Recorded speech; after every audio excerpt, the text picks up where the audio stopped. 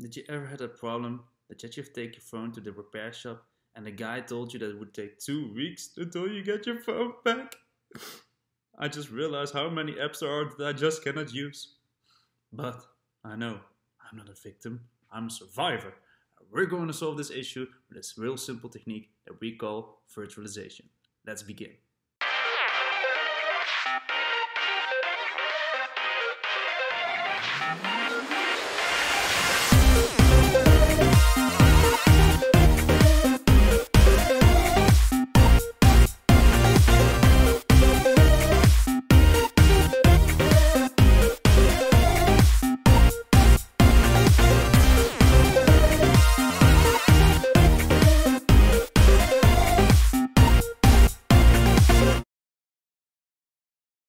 Hey guys, Samir from vSAM.Pro, and sorry for the cheesy intro.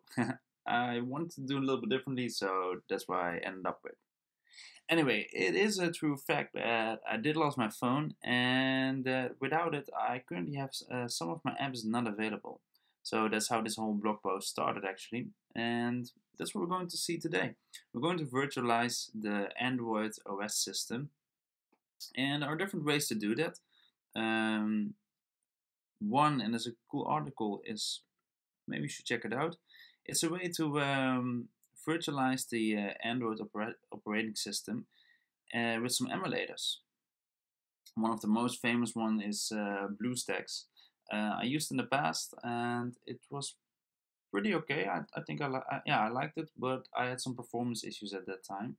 But that's already like 3 or 4 years ago, so I don't know how it is now. But yeah, that is one of the currently of the most favorite apps for most people to one Android. And you also got this one, Xamarin. Not much experience with it.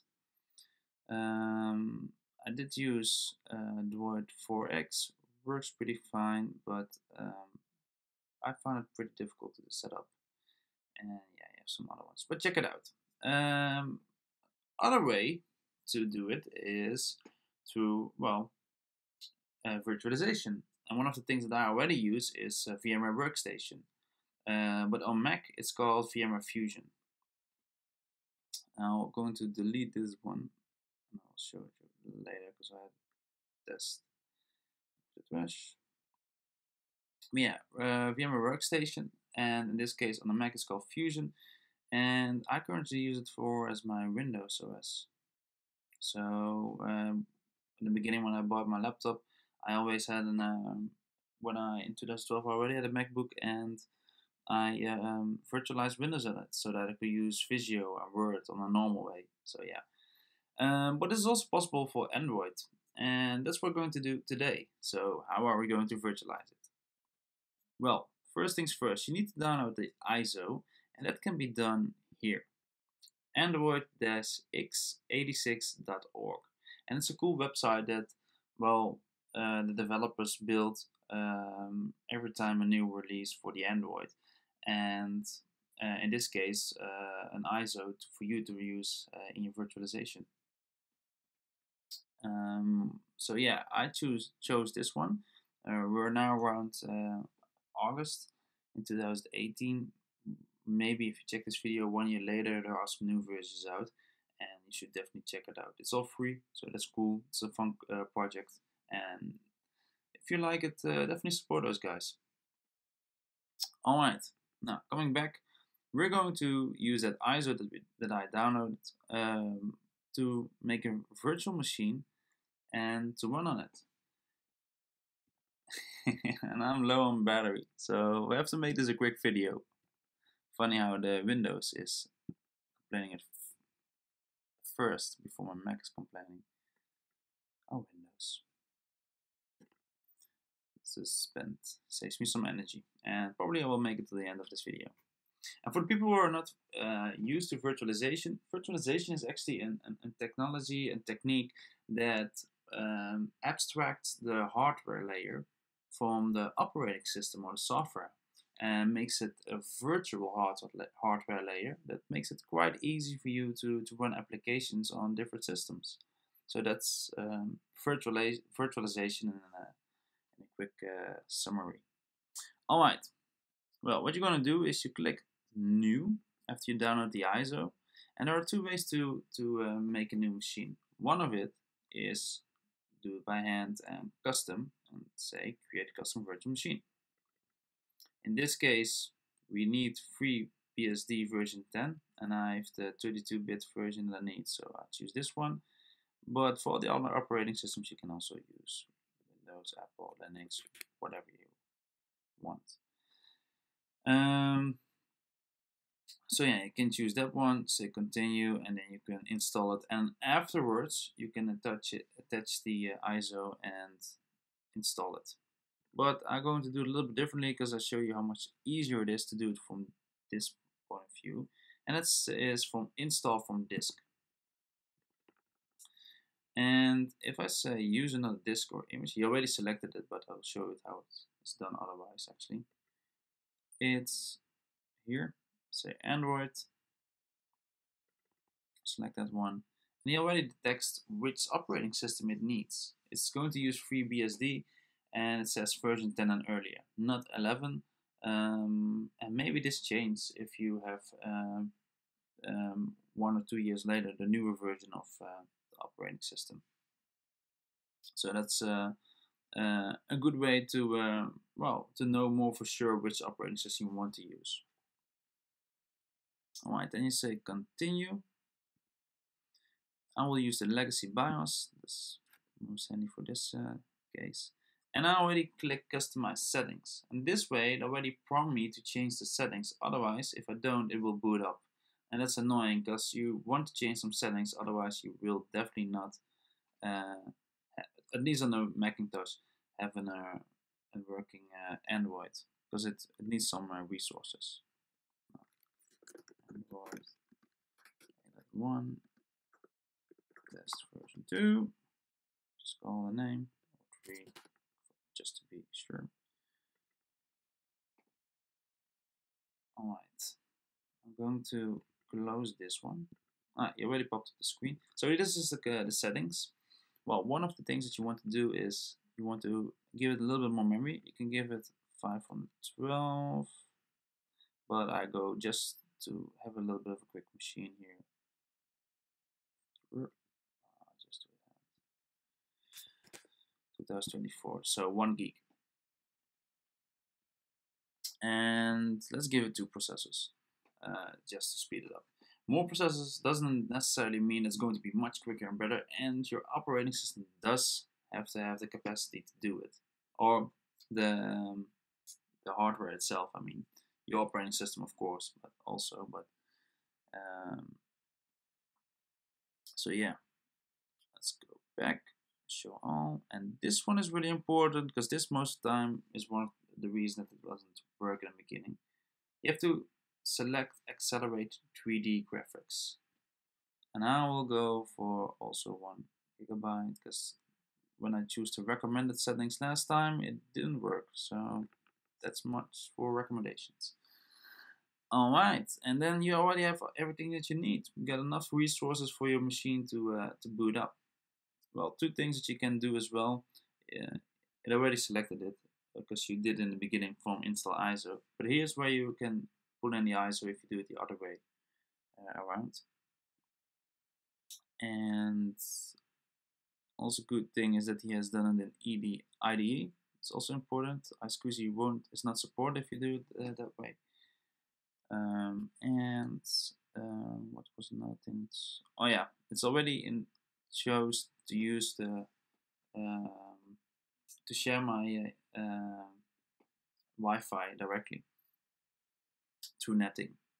So network address relation, and that's pretty nice. It's a really quick and easy way to set up your network for your Android machine, so you don't even have to do any configuration. So it's really handy. Only 3% left. Let's see if we make it. And otherwise, I will get my power adapter. Alright, install by clicking installation, by pressing the down arrow. Now it's going to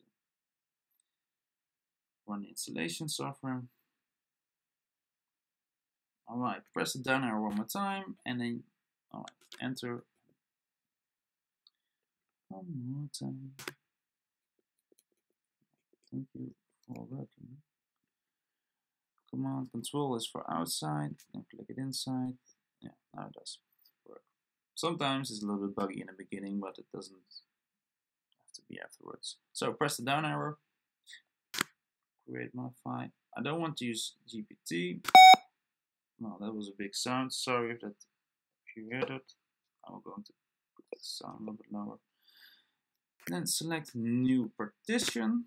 So all the space that you have, it gave him 20 gig, and on a hard disk when you customize, for in your settings, you can customize that, but it's plenty enough for an Android OS.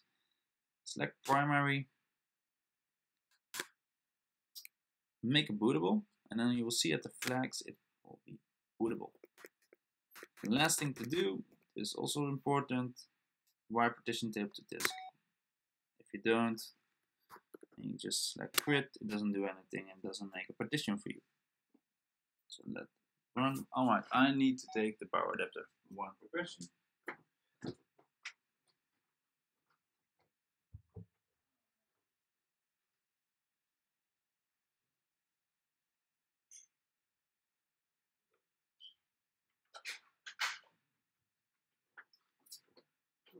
Professionalism is what we do best here at vSAM.Pro.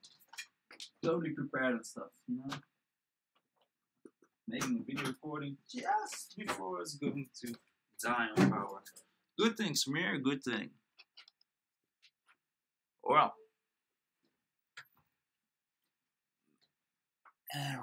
We're alive. Alright. So, that's it. I did made a lot wrong. See that. Yeah. Now to create the partition SDA1. Select it again and choose the format to ext4. I'm sure you want to format the partition data. Partition SDA1. Yes. Do you want to install bootloader? Yes, you really want that. Want it read and write. Sometimes it adds also the new bootloader, but it's not that necessary to do it. In this installation, I think it's going to ask for that. Well, it's actually pretty quick with installation, and but this is all live right now. All right.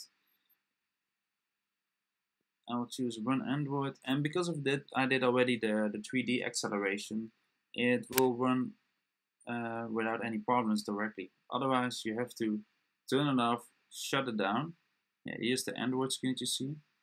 I'll show you where you can shut it down, by the way. So Command Control. Then you can get out of the screen with your mouse by pressing it. And otherwise you have to do shutdown, but it's a hard shutdown. With VMware tools you can do it more gracefully. Yeah, back to the Android.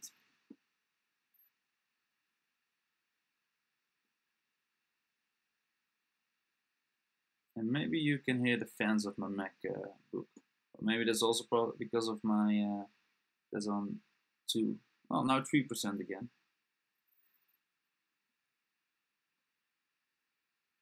But yeah. So that's pretty quick, right? I mean, it's all live right now. So let's click start with your mouse. It's checking for updates. And the cool thing is he does check for updates because the internet is already enabled. I mean, it's that easy. You know, I haven't done anything, then made any settings for Wi-Fi connections, but they're already checking it on the internet because that's what I selected.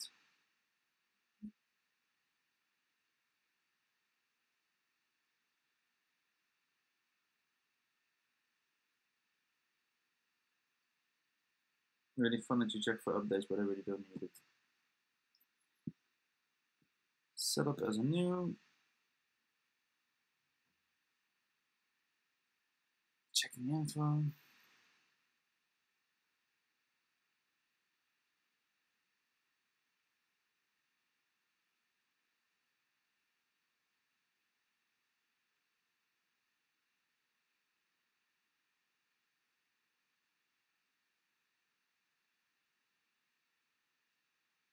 Finally, this takes more time than the installation itself. Wish I could skip the process, but never mind. It's still really quick, so should be taking much longer. Yeah, I will skip this part if you don't mind. It's only for demo purposes. Scoop.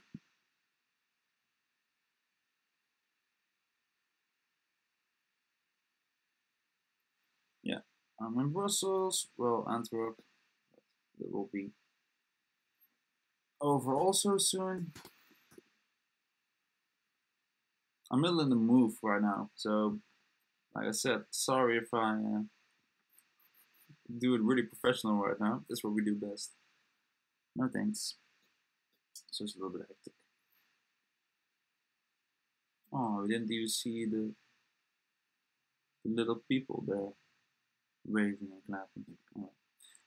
This is the launcher that I choose. I will choose always because it's getting annoying.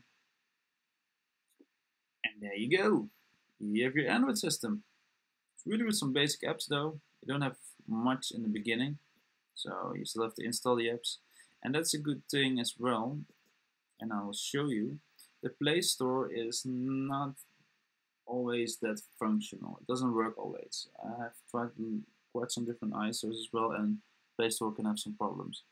But an easy way to fix it and to still install apps from the Play Store is by using it in Google Chrome. So in Google Chrome you can go to the Play Store as well, and there if you select the apps, you can install it. So that's a way to work around the issue. I don't know why it happens sometimes, but it does. But anyway, so yeah, here you have it. An Android 8.1 version on your Macintosh. Enjoy, and if you have any questions, let me know in the comments below. If you like this video, well, please let a thumbs up or give or place a comment. Thank you very much, and I wish you a good day. See ya.